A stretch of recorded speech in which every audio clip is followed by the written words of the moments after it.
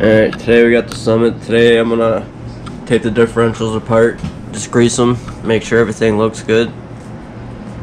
Just put a new steering servo gears in my other Summit because I burned that out on the carpet last night. So here we go.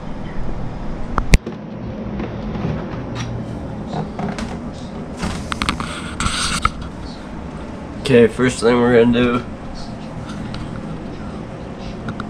we're going to take the 3 screws off the back body mount, and there's 2 for the rear bumper. Right there where the wire harness is, it's easier just to pop that off, unscrew this I mean, and then I just put it back on for now so I can keep track of it. The 2 long ones are for the bumper, that's for the mount. For myself.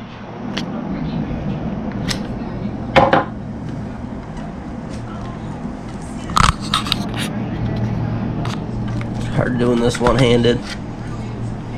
Just slides out over those pins.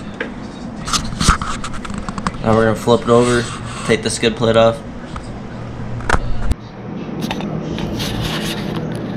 Here we go. We only got 4 screws. I'm gonna take those out and we'll meet back up. Alright, let's peel this up. This is also on pins.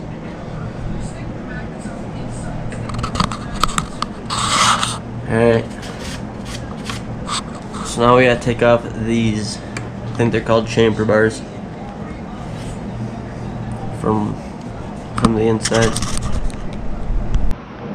Before I do the chamber bars, these are the 4 screws out of the cover on the bottom, skid plate cover.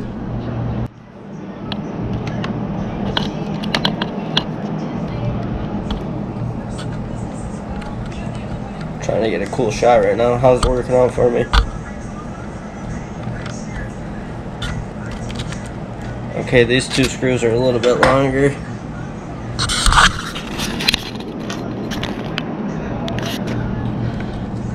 These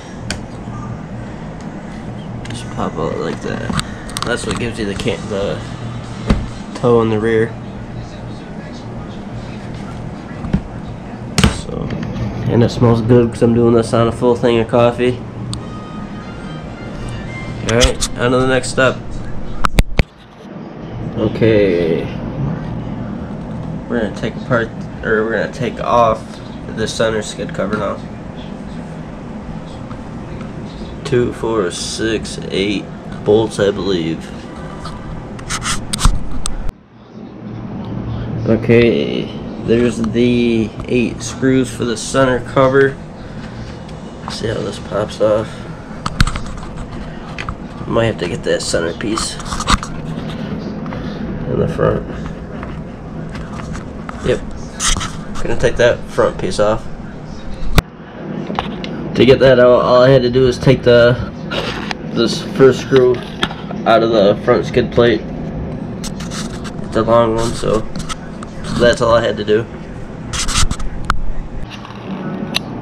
Okay, now we're pulling these pins out.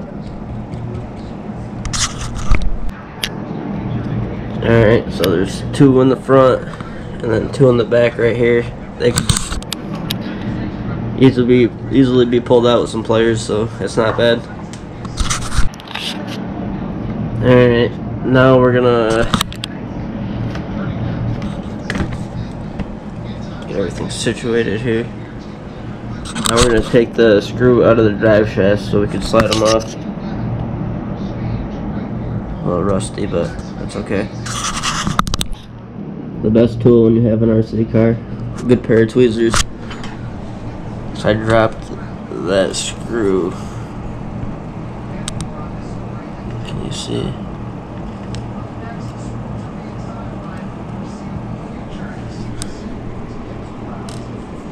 Yeah. Okay, these are out of the rear drive shaft. After you get those out, it's just one. Just pops right off like that. Alright, now I'm gonna take off. We gotta take off this screw here, holding connected to that bar. We have to take off on both sides the screw holding on the shock piece, and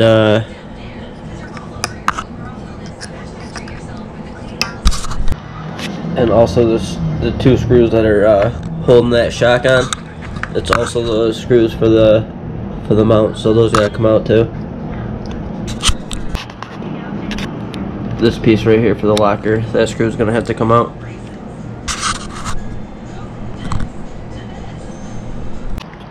Okay, I did. I took those screws out and I took the shocks off. Alright, so here we got the naked Summit. I shouldn't have to take the drive shaft out yet, so let's see if it could just come out easy.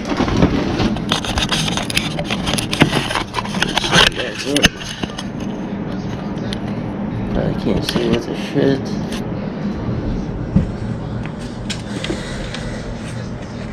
Oh, yeah, came off easy.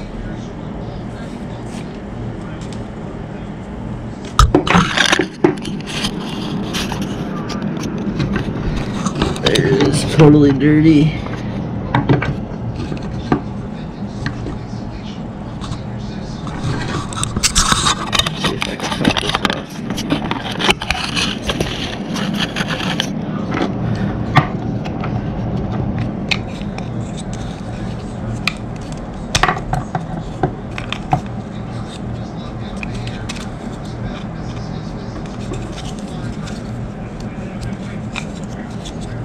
Gonna use the drive shaft to help guide the axles out.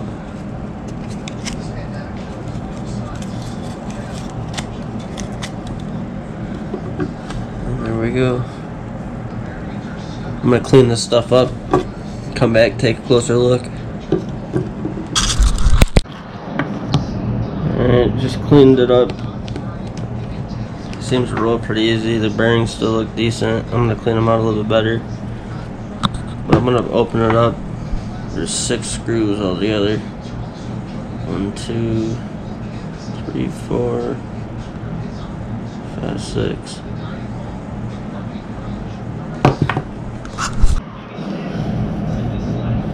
Alright, it's like a treasure chest. Let's see what's in here.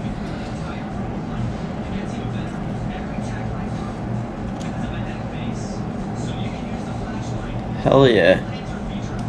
That's not bad. This has been totally underwater a bunch of times.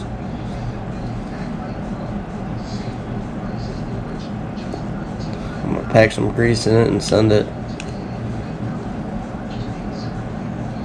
Here's the lockers. I probably shouldn't touch it, but oh yeah, that's cool.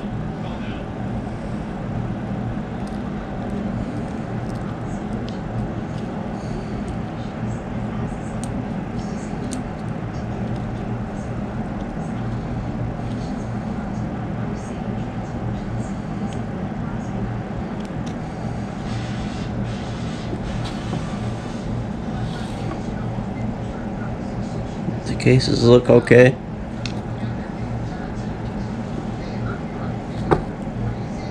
Doesn't smell burnt.